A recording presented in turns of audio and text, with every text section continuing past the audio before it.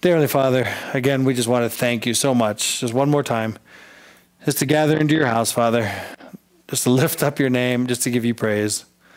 Father, we thank you so much for all the efforts that you went through. You held nothing back to prove to us that you are a living God, an intimate God, one who has gone through great extent to show yourself to us who you are. So, Father, as we open up your word and we continue to seek your face, Father, we just ask that you would fill this room with your spirit and that you would just minister to our hearts, that you would plant seeds, Father, that would just grow and help us just to stand in awe of you as we just worship you. In your precious name we pray. Amen and amen. All right, guys. So, I think I'm going to change the way I'm going to open up here. So, last week, we followed Moses. We followed Moses. Maybe we didn't follow Moses. There we go. Where he was up in Jacob's family, came up to Goshen. We talked about that. And then when Moses was there, he had killed an Egyptian, went on the run. He took off, came all the way across to Midian, where God met him at Mount Sinai, whether it's here or here, and talked to him in a burning bush, and returned back to Egypt and started his journey. After all of the plagues, we remember, come the last plague of Passover. They went on the run, went on the lamb. No.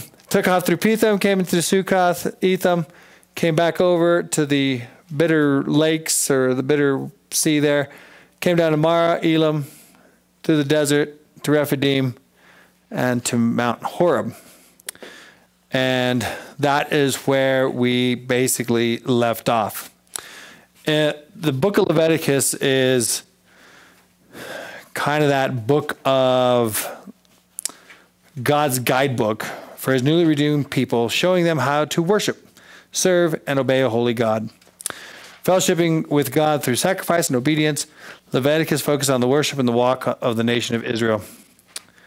So that is basically where they're at now. They're sitting at the foot of Sinai, and this caught my attention just a little bit ago. So the key word for Leviticus is holiness. And it says Leviticus centers on this concept of holiness of God and how an unholy people can acceptably approach him and then remain in continued fellowship. The way to God is only through blood sacrifice, and the walk with God is only through obedience to his law. Okay, so the key word is going to be holiness. The key verse is in Leviticus 17:11, where it says, "For the life of the flesh is in the blood, and I have given it to you upon the altar to make atonement for your souls. For it is the blood that makes atonement for your souls." And then on 20, verse 7 and 8, it says, "Consecrate yourself, therefore, and be holy, for I am the Lord your God, and you shall keep my statute and perform them. I am the Lord who sanctifies you." And the key chapter is going to be chapter 16. The Day of Atonement, which is Yom Kippur, was the most important single day in the Hebrew calendar, as it was the only day the high priest entered into the holy place to make atonement for you, to cleanse you, that you may be clean from all your sins before the Lord. That is basically the whole content of Leviticus. And Leviticus takes approximately about 1 month for Moses to write, or that they were there at the Mount Sinai. What is interesting is, I never was able to confirm this, but I've come to a couple different places that has mentioned it, so it's one of those things that I catch very interesting. But there's that equal space lettering where you take one letter, you go the same amount. I think it's 70 letters, and you take that letter, and you go 70 letters, and take that letter. Well, in Genesis and Exodus, if you do that, you find the first T, and you go equal letters. It goes to O, and then the R, and then the H. So in Genesis and Exodus, it goes from left to right, Torah. On Numbers and Deuteronomy, same thing, but it goes backwards. So instead of T-O-R-H, it's H-R-O-T, facing this way. And then in Leviticus, the equal spacing discovery was Yahweh. So the law is pointing to God. Okay? So the mysteries that I think that are in this book are beyond what we even can gather, even take from it. Okay? So what I wanted to do was, we started off in the tabernacle. This is a model that they put somewhere else, because I don't think they had a tar road back then. I could be a little bit behind my time, but I don't think they did. However, I thought it was very interesting on how it might have looked, kind of coming from an aerial view, kind of a wide view of what it might look like. Okay? I think that's kind of cool. Last week, we talked about the articles that are in the... Let me make sure I got my world right here. Okay. So last week, we talked about the articles in the tabernacle. Okay? So this is how they would have been set up in the tabernacle. So you have the one door coming in, you have the brazen altar and the laver. Inside the holy place, you have the lampstand, showbread table, the golden altar of incense. And then inside you had the mercy seat and the in the Holy of Holies and the Ark of the Testament. Yeah, Ark of the Covenant. Okay? So that's what the inside of that that's what this is all about. Okay?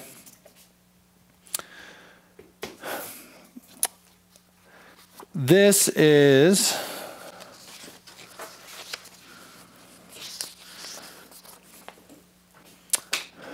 because I'm all about the maps going back to pointing back to Jesus, I think I want to take, who's got their Bible open? Let's look up John 8:12.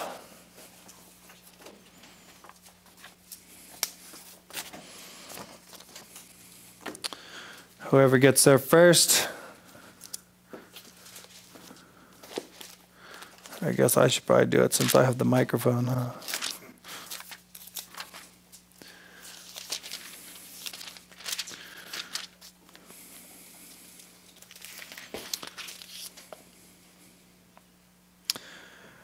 So then Jesus spoke to them again, saying, I am the light of the world.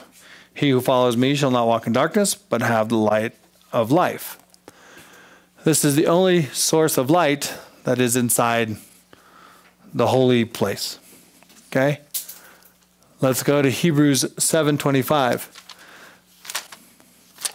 The incense was a form of prayer.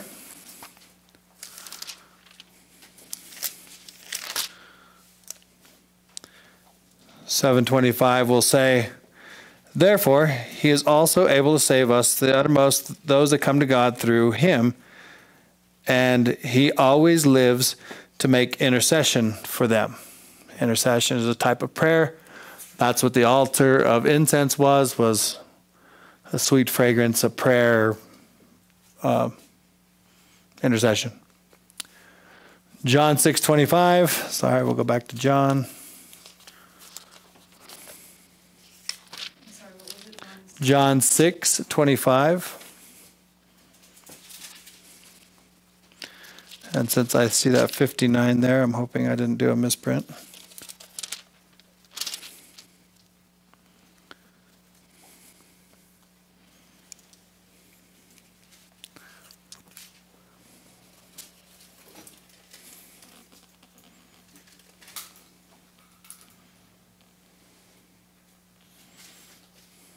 That seems right. So verse 47 says, most truly I say to you, He who believes in me has everlasting life. I am the bread of life. Your father ate the manna in the wilderness and are dead. This is the bread which comes down from heaven, that one may eat of it and not die. I am the living bread which came down from heaven. If anyone eats of this bread, he shall live forever. And the bread that I shall give is my flesh, which I shall give for the life of the world. Here's the showbread table. 1 John 1:9.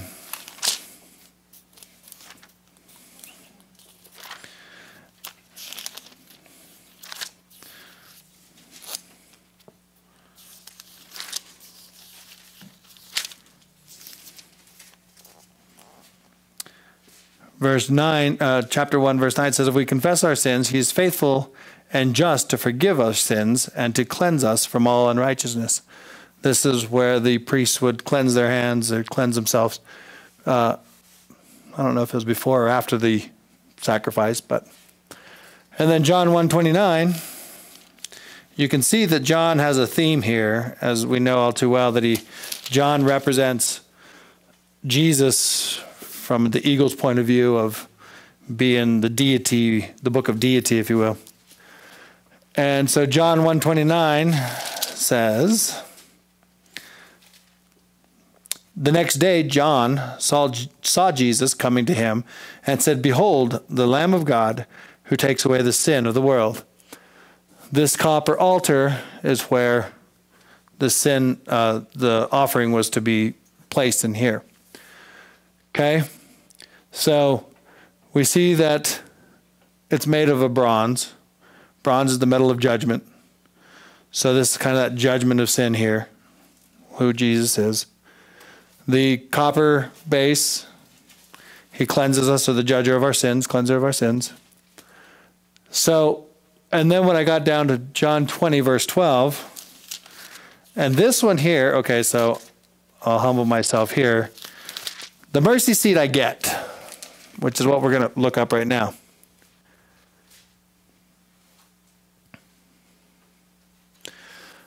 Verse 12. And it says, and he saw the two angels in white sitting, one at the head. This is when Mary, let me back up. But Mary stood outside of the tomb weeping. And she wept, she stooped down and looked in the tomb. And she saw two angels in white sitting, one at the head and the other at the feet, where the body of Jesus was laying. You see that you have the two angels, one at the head, one at the feet. And probably, and remind me, Sandy, is the blood sacrificed placed on the mercy seat? Sprinkling of it? So when Jesus had died, the blood that he had shed was on that mercy seat. So the mercy seat I get. But then I went to the Ark of the Covenant. And I looked and I looked and I looked and I couldn't find anything that dealt well with the Ark of the Covenant. So then I started thinking, okay, what is the Ark of the Covenant or Ark of Testimony? Well, then I found out that the jar of manna is in the Ark of the Testimony. So, yeah, the bread of life. Aaron's staff was in there. And if I remember the story correctly, all 12 tribes put a staff down, and God would choose one by budding the staff. What I did not know was that was how he selected the high priest. So this is the high priest inside the tabernacle. Inside the Ark of the Testimony. And then you have the 10 Commandments where Jesus goes on to say, I did not come to abolish the law, but to fulfill it. Okay? So, do we see a theme on where all these point to? Okay? Is that a good map right there? I thought it really was. Okay?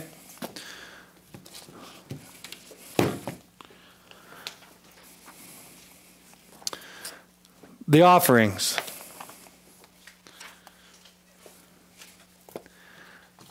As I was going through this is a big piece of paper. This one's probably really detailed, but I thought it was really, really good. It has not only the offerings, but also the feasts. And it has the dates on them, I think, and when it was done. And so the burnt offering was the complete consecration of the offerer to God. The Christ in it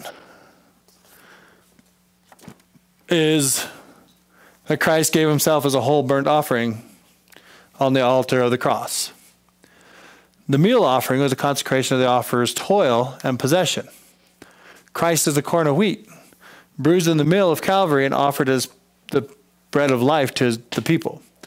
Remember, Christ said in John 2:12 that unless, as a matter of fact, I don't want to misquote it, so let me, 12:24.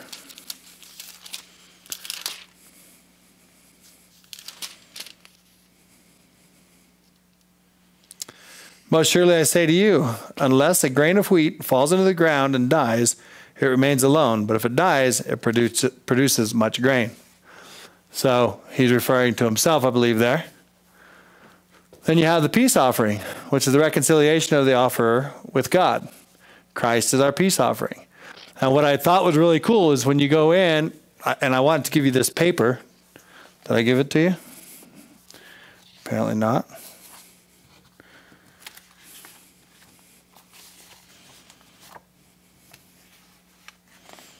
Or maybe not. But going in and looking up these verses goes through and explains them and how Jesus was that. The sin offering, expiation of the sin of the offerer. Christ is our sin offering. 2 Corinthians 5:21. And the trespass offering. He was to make reparations and restitution for the trespass of the offerer. Christ is our trespass offering. Colossians 2:13 and 14, and 2 Corinthians. So the furniture of the tabernacle points to Jesus. The the offerings of the Lord are all, he's our burnt offering, the meal offering, peace offering, sin offering, trespass offering. What I thought was really cool, and I think I'm going to give it to you next week, is there's 5. And in my mind, when I read 5, I think of 5 being the number of grace. So God's grace being poured out by him being the full offering.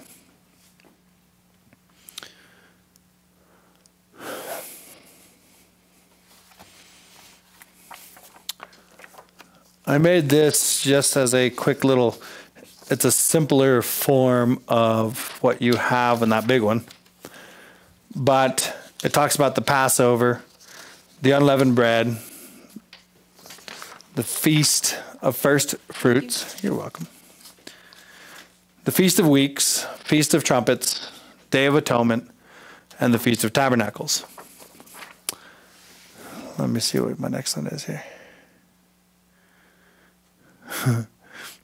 Okay, so I got really excited on this, okay? So I went crazy with how this went down. I'm going to come back here so we can see it, but here's another detail of just the feasts and how they took place. So it has them as the slaves in Egypt, and then the Christ in them.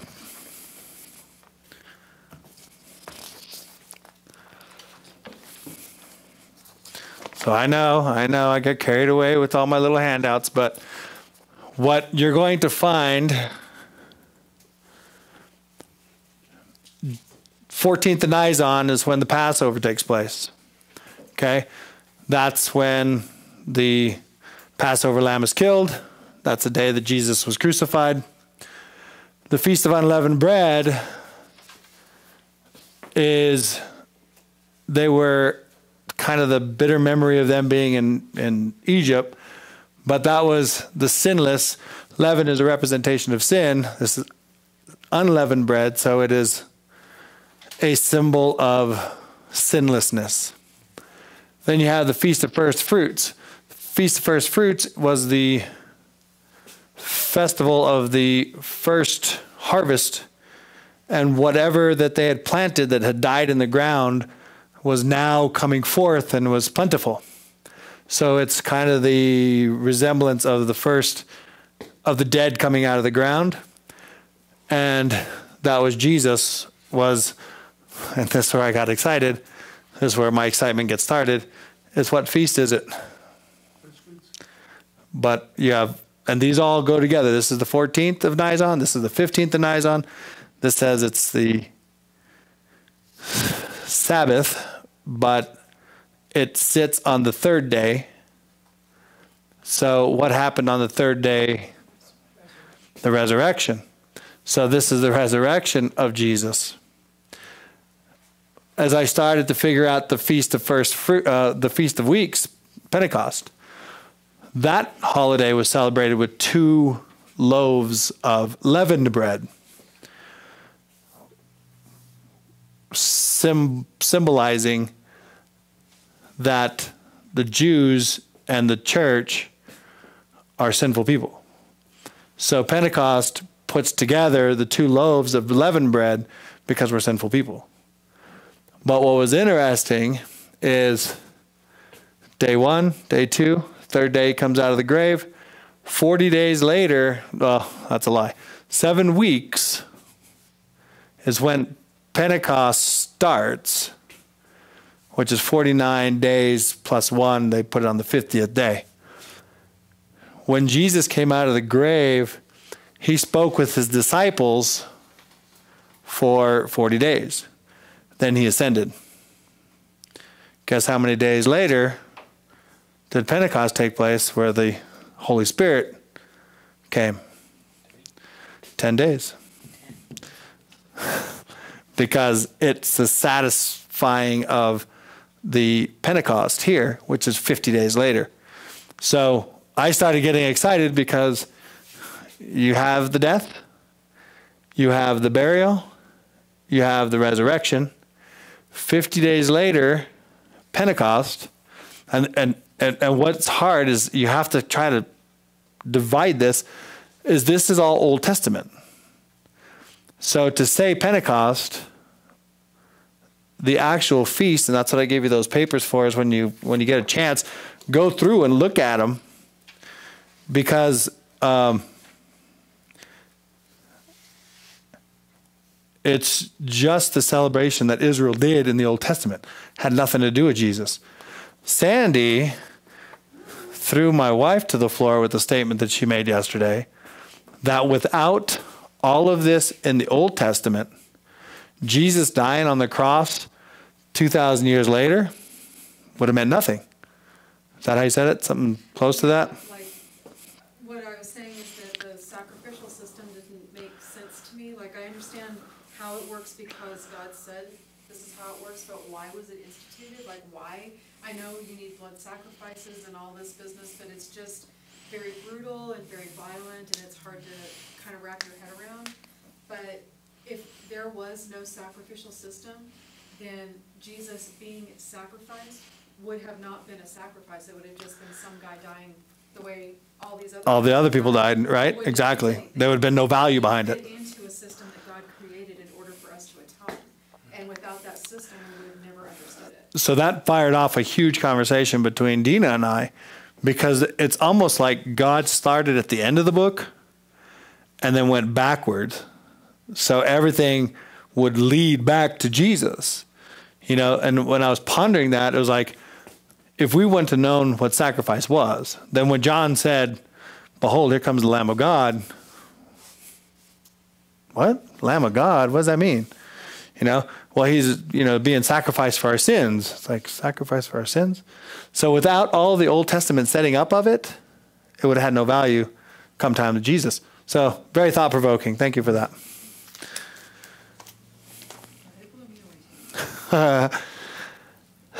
All right, so then I gave you that one already. So now I jumped into numbers a little bit. This is in numbers, but when we come into next week getting into numbers, I didn't want to have to stop for this. So I went ahead and added this. So on Mount Sinai, God puts this whole thing together. Now we're going into Numbers where he takes a census and pointing to the east first, he breaks down the numbers, which is going to be the camp of Judah. So Judah has 74,000, Issachar 4, Zebulun 57, 186. As you can already put together, it's a cross because God said that it had to be the north, the south, the east, or the west, not northeast, southeast, whatever. So as wide as the tabernacle was as far as they could go out wide. So they created these legs. I see a lot of pictures out there that have it like a square around it. But because it all leads back to Jesus, I am one who believes just like this. So you have the equal parts, 151, 157, and then 108, the shortest being on the top. What I thought was interesting when I was doing the study on this before is that the longest leg is in the east. So it's almost like God's pointing to the east, that if you were to raise that cross up, you're looking east. And when he says that when he comes in Revelation, where is he going to come from? I think he's going to be coming from the east, right? So from there,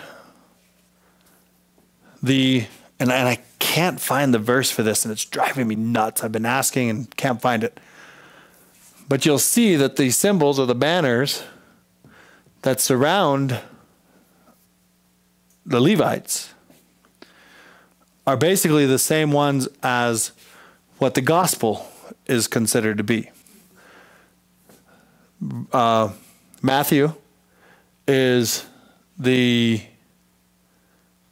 ox. No. Luke, John. There's a lion. He's a lion because it's about his royalty. Talks about him being the king to come. In Matthew, Mark, he is a servant. So he's recognized as the ox, or the gospel is. Luke is the man, talks about how he feels. And then John is his deity. So these are the gospels surrounding the Levites of the priesthood.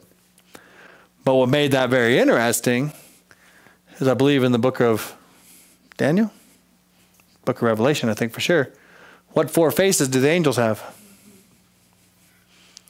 Those are the four faces of the angels. So, back to the very beginning, inside all the furniture is in there. Okay? Inside is where the sacrifice and the offerings were done. Just outside is the gospel, or the angels. And it's all sitting in the center of the cross. So to me, that's why I wanted to take time to do this, because it's a map without having any places in it. It's all that spiritual map leading us back to the camp of Israel, back to Jesus, to the camp of Israel.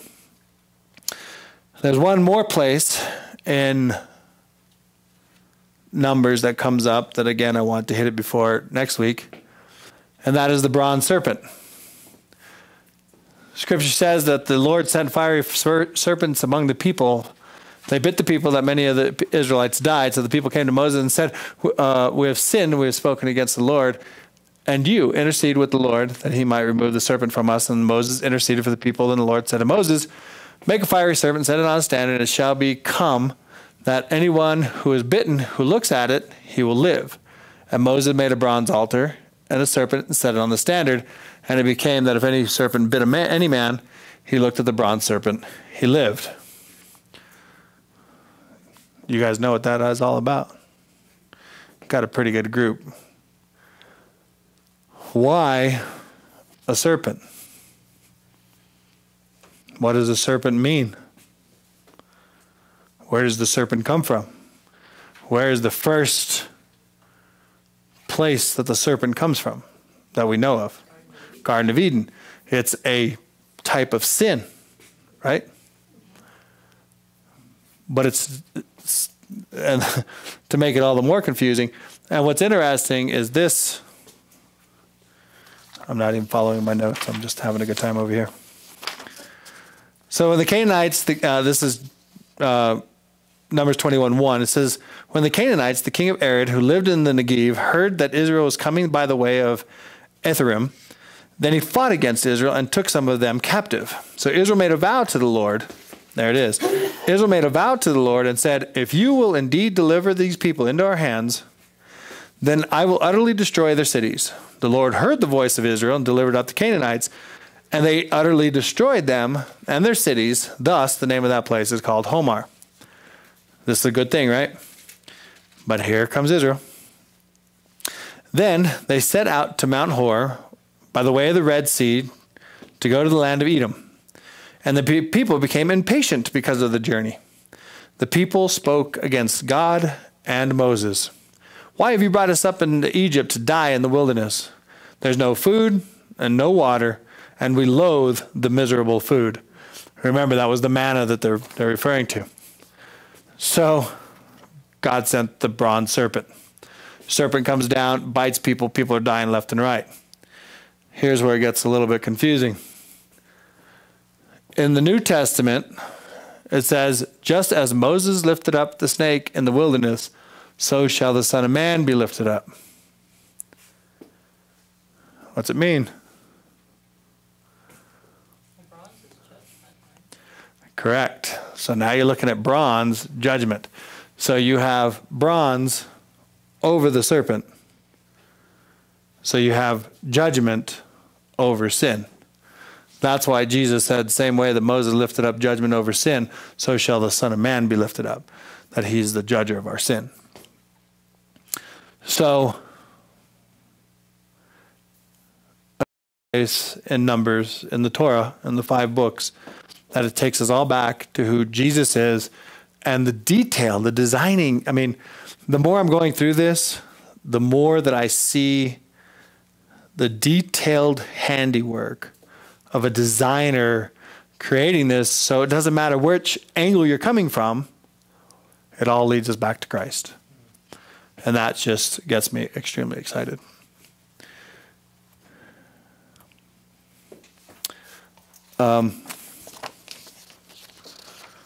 So, one more handout because I want you guys to know. This is the cross in the Old Testament. I don't know if I had mentioned that. But when you start seeing New Testament stuff in the Old Testament, I mean, again, it's just God's handiwork. Just going through and bringing us back to him. Now, do you remember Chuck Missler's little, I don't know what I want to call it, like a motto almost? He said something about the Old Testament. The Old Testament is in the New Testament concealed. The New Testament is in the Old Testament concealed. The Old Testament is in the New Testament revealed. Yeah. And that's, and that's exactly what it is. You know, and I had always divided the Old and the New Testament. But, you know, that's why you always hear pastors all around, you know, put a little thread, glue it here, connect it over here. And we're not going to be going through the New Testament this year, but maybe next year we'll go through it, and we're going to see all those places coming back to the Old Testament, or all those places that are in the Old Testament coming out in the New Testament. So it's to your point, it's fun.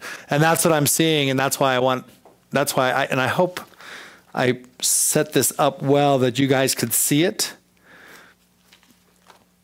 Go through those pages. I think this one, the colored one, might be the easier one to get through than that big long one. But if you're into a glutton for punishment, that long one seemed to have a really, really good amount of information. But because there was no movement in the book of Leviticus, that ends our night. There was nothing else that they did while they were there. Huh? You mean like no travel? Yeah, they sat at the foot of Mount Sinai for, Leviticus was a month long. Yeah. And you know, it's all about all the rules, the regulations, the sacrifices, the offerings. It's all in there. But that's what we highlighted on tonight. Cool? So let's just close in prayer. Dear Heavenly Father, I just pray, Lord, that I have served you well, that this would spark a interest in your word, Father, knowing that these are hidden for the diligent seeker to find, Father. So I pray that you would make us diligent seekers of your word, that intimate relationship would just grow stronger and stronger and stronger. Thank you for all that you did, not only on the cross, Father, to give us a forgiveness of our sins, that you become our sin offering and our trespass offering, but that you were that Lamb of God that died upon that cross to give us that freedom to come before you and live in you. So we thank you and we praise you. In your name we pray. Amen.